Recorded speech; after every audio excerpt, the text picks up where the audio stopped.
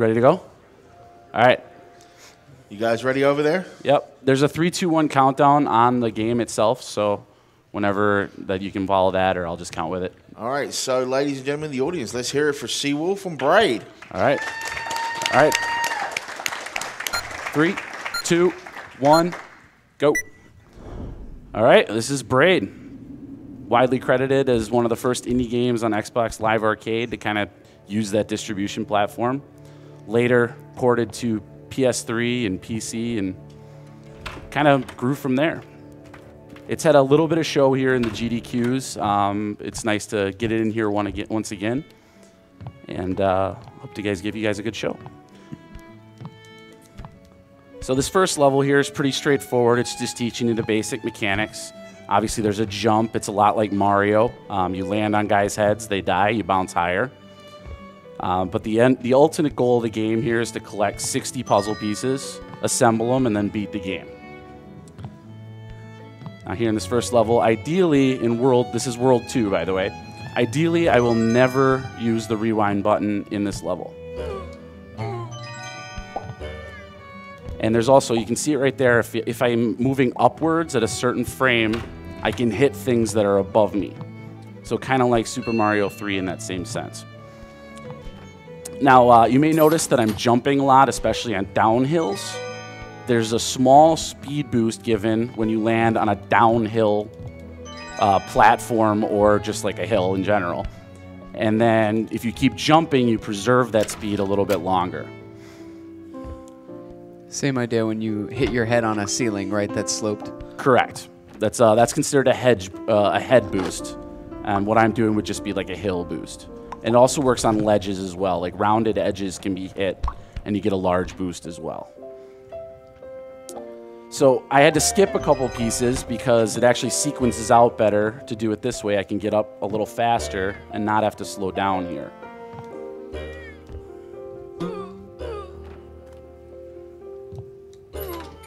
And so, yep, just kill all the guys, it shows up. Now I have 2 pieces that have little platforms on them, which allows me to actually get these 2 pieces. This is the first lateral puzzle in the game, where you actually use the puzzle itself that you're solving to have the game work.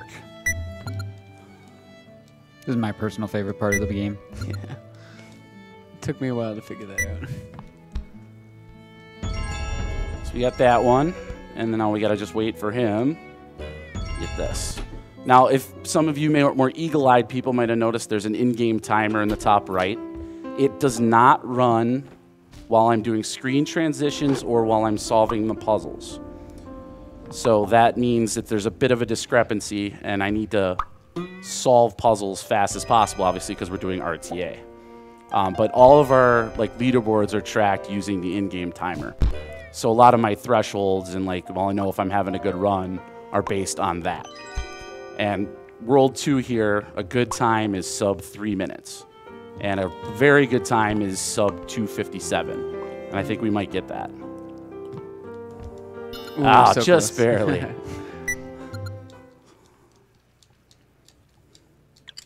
Now I need to solve this.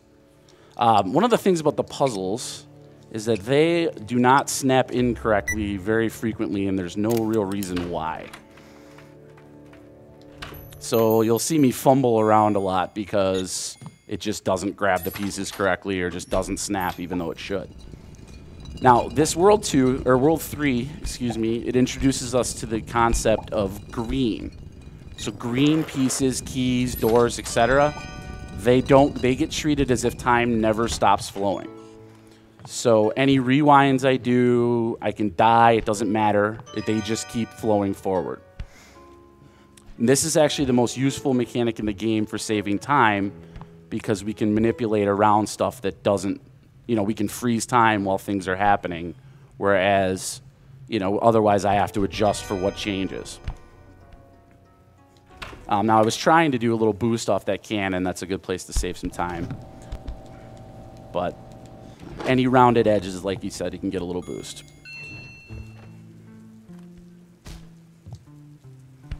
I do a jump there just to make the rewind a little better. I can get up there quicker. This is a little bit technical here. I can actually rewind underneath the platform, get up on top of it, grab this piece, and then hop back around. Oh. Get back on the platform, get a little boost, and I'm through. This game conserves momentum, right? Correct. So as long as you keep moving in the same direction, you'll keep going at a similar pace. You can stop your momentum easily. Now, this is the first, I would call, glitch of the game right there. You're not supposed to be able to jump and get that piece. But ladders have a mechanic where you have 9 frames of climbing, and then you can jump and you'll get an extra height boost. So you can grab that piece without ever having to touch the puzzle behind it. And there's only used 3 times in this level, or in the game, and 2 of them are in this level. Now you're supposed to set up the cannons to hit each other, and you have to run down the hallway in time, but ladder jump just lets us skip all that. That bunny I just killed is incredibly important. If he is not dead, I can't get out of this hole. I'm stuck down here. And the name of this level is irreversible for a reason. If I rewind too far too early, I can't finish the puzzle.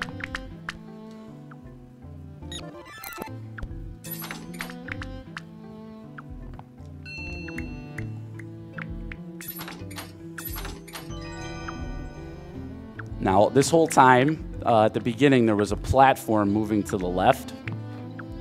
And it's now going to be just getting close enough that I can get to that piece.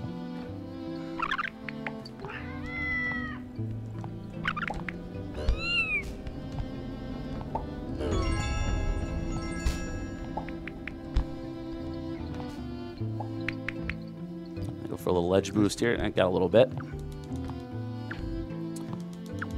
So now we get to fight the first boss of the game. Bosses is a term used loosely in Braid. They are not exactly difficult. You can grab that key from him if you get it exactly perfect, but it's very precise. So this guy's green, which means every time he gets hit, it stays hit.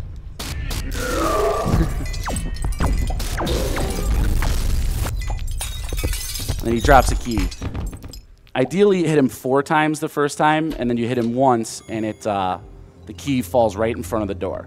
Now, this is the first really difficult puzzle or strat in the game, and it saves about 50 seconds. And it requires some pretty precise rewinding.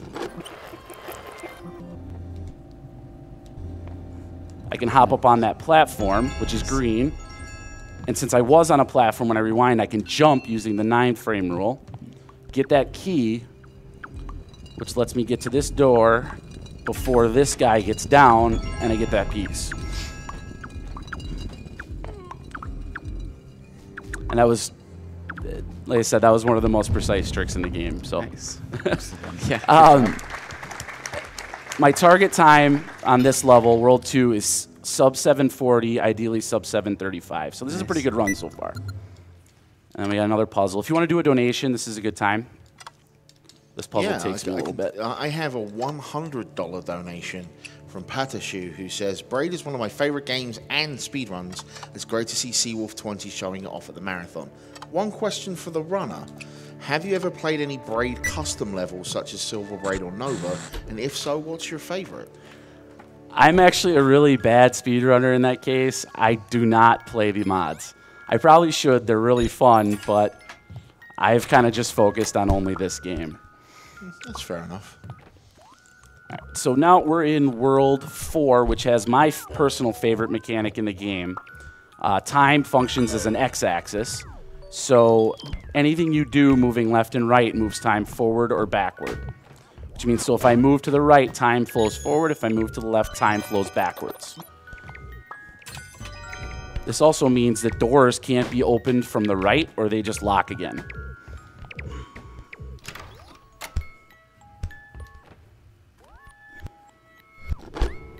It's another good time for a donation. This is a really boring level, this one.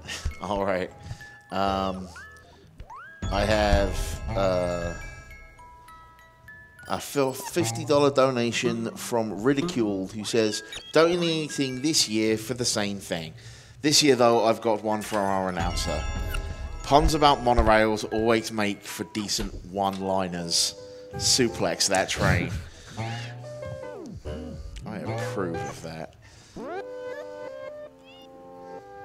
So one of the things this level allows is enemies stay alive if you hit them moving to the left, which means you can bounce on an enemy forever and just keep gaining height and height and height till you hit the maximum height, which is usually on 3 bounces.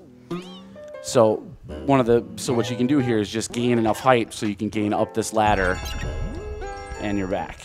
This is also useful right here. Now this is another very precise trick. I have to make this bunny move in a very specific way, and I have to hit him right on his nose while moving to the left to keep him alive. It's easier to just set up again if you miss it. That should do it. I get above him, and I can just bypass this key and grab that piece.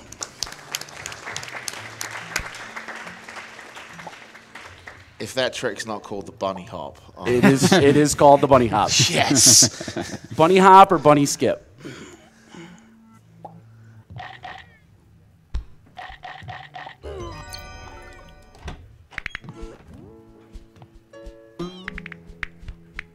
So this is another one of those puzzles where you have to have the little guy get a key from a hatch. And actually what I do is I freeze time to make my rewind take less long. It's small optimization, but it does everything adds up.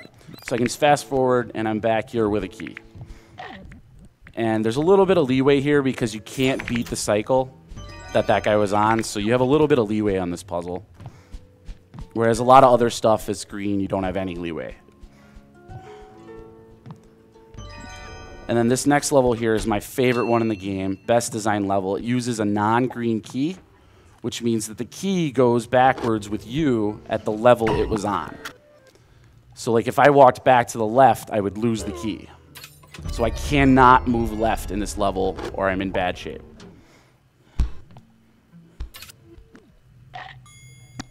And since I open the door and just fast forward back to it, it opens back up. And this is, I think my target time is about 11:10 on World 4, so we lost a little time there, but not too much. This is still pretty good.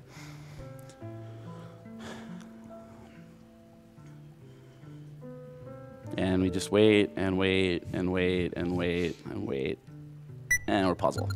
Another donation if you got one. All right, I have one from Athena Bear, $5, that says, second year watching, I don't regret it one part. This is my favorite bit of summer. Keep it up. And I have $5 from Socrates Forever that says, what kind of storm is always in a rush? A hurricane. Ah! Are those puzzles always in the same orientation? So they can be different based on what you do during the level, and especially where you place puzzle pieces. So like when I solve a puzzle preemptively, it puts the puzzle pieces that I get later in different spots. And this will come up later in World 6, and I'll talk about it then. So this is World 5. It gives us the pink mechanic, which is shadows. So everything I do when I rewind, my shadow goes and does it as if I did it. So I can manipulate anything that's pink with my shadow. So this key here is pink, so my shadow can just jump across and deliver it to me. Thanks, Shadow. And then this little bunny here likes to chase after shadows as well, which lets me sneak behind him. And this is actually one of the few levels that there's actually a difference between Xbox and every other version. In Xbox, you can hop on top of that bunny, like from below like underneath, and you just bypass doing the entire part where you make him sit to the left. Now this is one of the more technical levels. It features the hardest ladder jump here. This has to be, I think, like nearly frame perfect. There we go. Okay.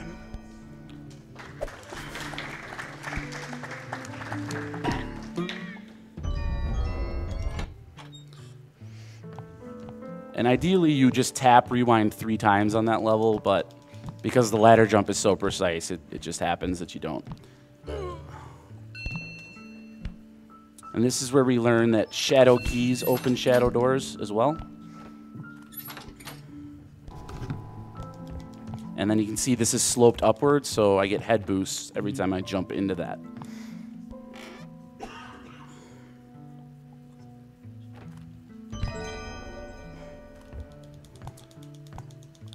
Get time for a donation here. This puzzle's pretty long, takes a while. We actually have a pun, well, another pun, but this one is very specific to this game. It is a $201.60 even anonymous donation. It says, "This is the first GDQ I've ever seen live, but it's been fantastic. Braid, it's about time." Wow. That's pretty good. That was a good one. That's a good pun. That's pretty good. I give props to that. You win this round. Yes. All right, so here's boss number 2. Don't blink. You gotta hit him with the shadow chandeliers, right? Yep, 3 shadow chandeliers and then two regular chandeliers, and he's dead. This one actually features a puzzle. The other one, you just finish. So I have to open, I hit that little lever, and it raises this platform over here, and I get the piece. And this is the puzzle. This puzzle actually got me my first time through for a long time. There's a conservation of momentum in the shadows, so if you just jump with a shadow, it keeps moving as if you never stopped pressing forward. More puzzle solving. More puzzle solving. This one's also pretty annoying.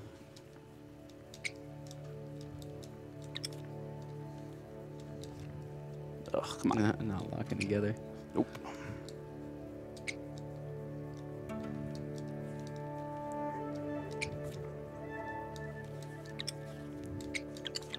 Nice. All right, now this is World 6. This is where the run is made or broken. In this level, we get a mechanic. We get to drop a little ring, and it slows down time around it. So the closer you get to the ring, the more time is slowed down. And basically every level except this one has very precise tricks in it. The only time that I ask for really serious time is coming up in 2 levels, where everything is nearly frame perfect.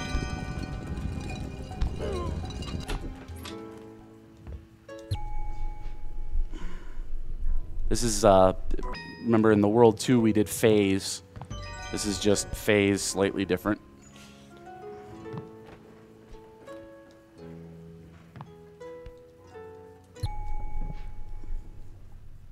Get there. All right. This is Cascade. Very difficult.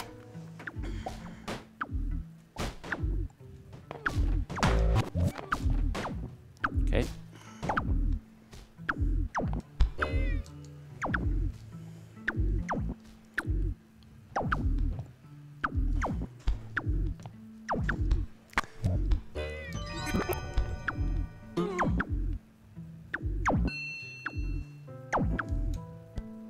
Now the ring has to be placed in the, yep, that's the best frame, or the best pixel, and then we can get in here,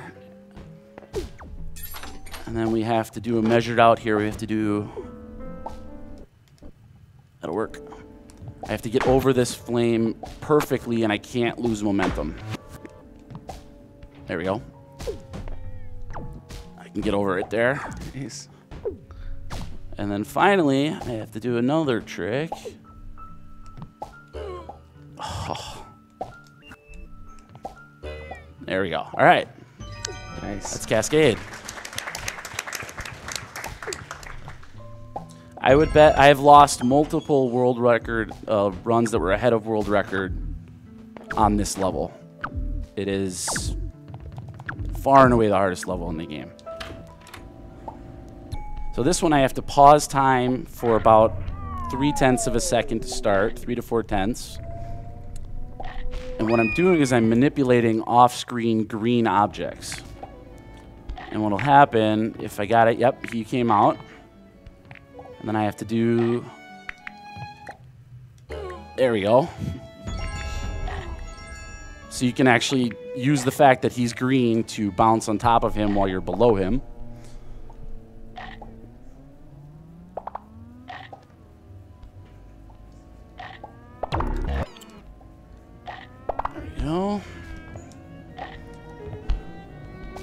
We're going to try this. This is really tough. Yeah! Nice.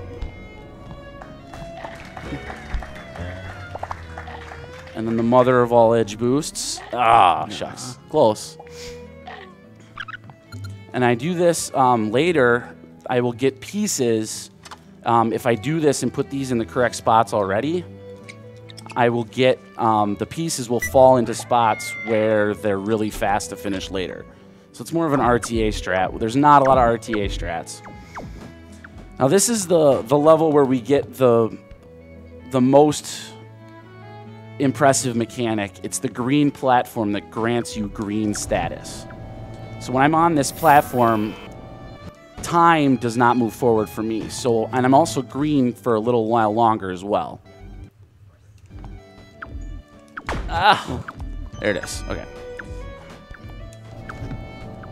So I actually rewind time while I'm moving, and it lets me get through that spot without having to slow anything down.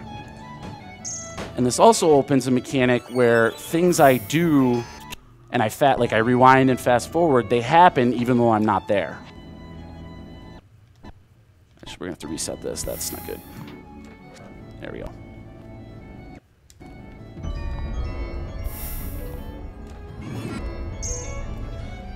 Can I break in with a quick donation? Sure. I have a $1,000 donation. Wow. Yeah. Nice. From DJW, who merely says, I'm enjoying this Braid speedrun. Thank you for this wonderful event. Thank you, DJW. So, because I just fast-forwarded everything I did, the key gets pushed through the platform, and now I just walk up to this piece here. I can rewind back to the green platform, fast-forward, and there's my piece. So, the green platform allows you to do all sorts of time saving. And then this is this trick has the only glitch in the game where sometimes the green status will wear off prematurely, and there's not much you can do except just keep trying till it stops happening. So hopefully we don't have it happen.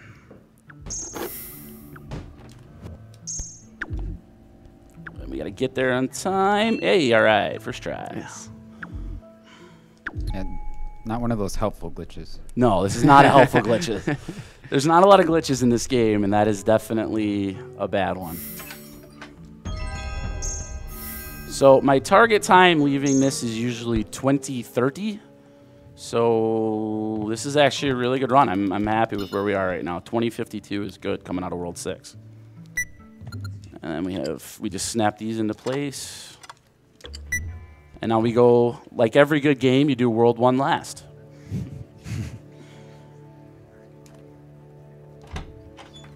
I have a quick $100 donation from DDR Coder, who says, I'm so hyped to see Braids played so well. It is such an amazing game. And this level is a little... They didn't do much with this level. It's kind of a... I think it was kind of a throw-in just to get to the last, the very last level. So it's all backwards. Oh, what am I doing? There we go. And so you can prevent things from dying by hitting them as they come up.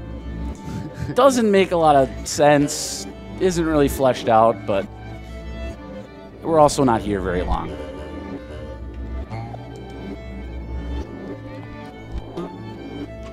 Now, this is kind of where the story, this is where Braid was always great, is the story was really good. And this is the, we're supposed to be chasing a princess and, the object of our affection. Traditional video game trope. But time is actually flowing backwards, so I won't spoil it too much, but things are not as they seem.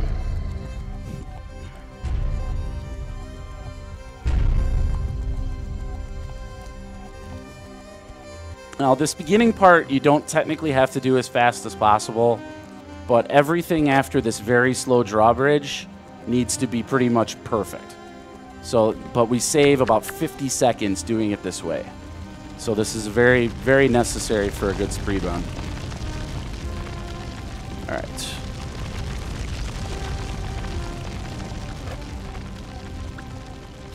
First try. Nice. Good boost. Ooh, head boost. That'll work.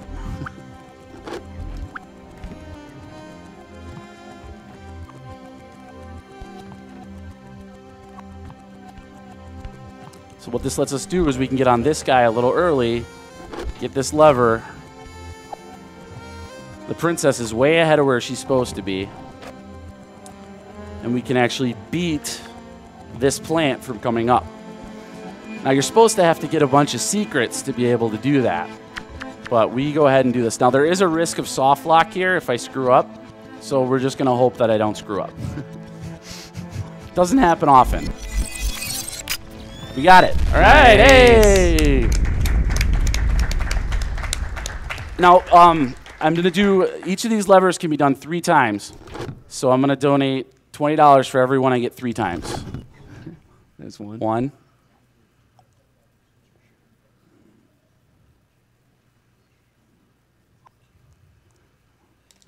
Damn it.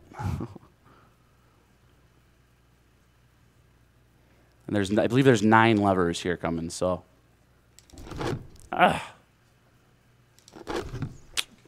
Okay, we'll do it $20 for everyone I don't get. Nice. And when you are done lever shifting, I have a donation. I would Go like for to it. do for me. The epilogue's Okay. 40 seconds, so. So, like right now? Yep, go ahead. All right. This is from Agent Talon, who donates $125 and says, cwolf20, you are blowing my mind right now. Didn't even know that some of those skips were possible. This was, and still is, one of my favorite games of platformers that I have ever played. So excited that I finally got to catch one of these live, and I hope to visit one in the future. I just got done working 48 hours in the past 4 days, so I consider this a well-deserved break. I am more than happy to pass on that extra money that I made from it to such an amazing cause. Ty was one of my first GameCube games. Time in 3 seconds. Time. Nice. Only 4 people have ever gotten sub 24. That's actually only 10 seconds from my PB. Awesome. So that was a really good run. Yeah. I'm really happy with that. What was my RTA? 27 minutes, 12 seconds. That's a world record for RTA. Wow. World record RTA, ladies and gentlemen. Nice job. Awesome. Nice job. Cool. So how does that feel? That felt good. Yeah, you actually soft logged right before. My practice run right before this, I soft locked at the end. So I was a little nervous. Yeah, that was a little scary. Nice job. Well, thank you very much. Thank you to Jay Coper and Gregor Tixelkins for sitting on the couch. And thank you for everybody else, all the people running it, and Doctors Without Borders. And ladies and gentlemen, cwolf20.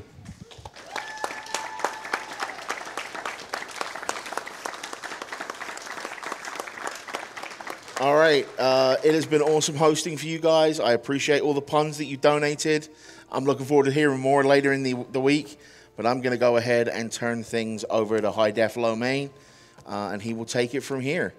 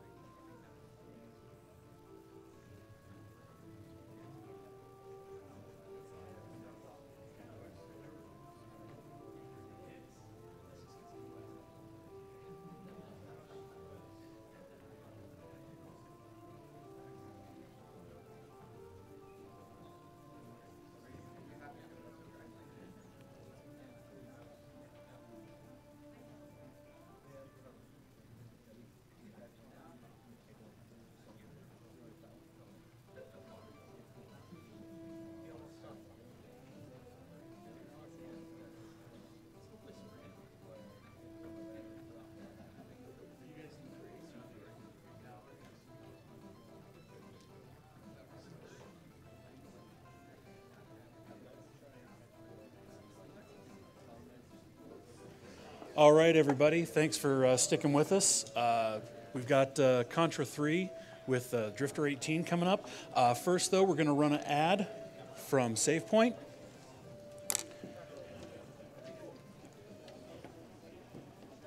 Save Point is a company that provides arcade and pinball machines. You can buy, sell, and rent them.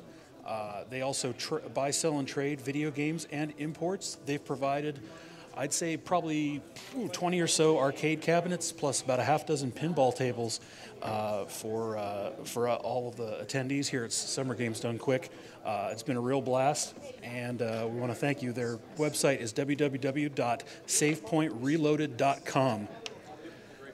We're also going to go to one more ad from Power Up Audio.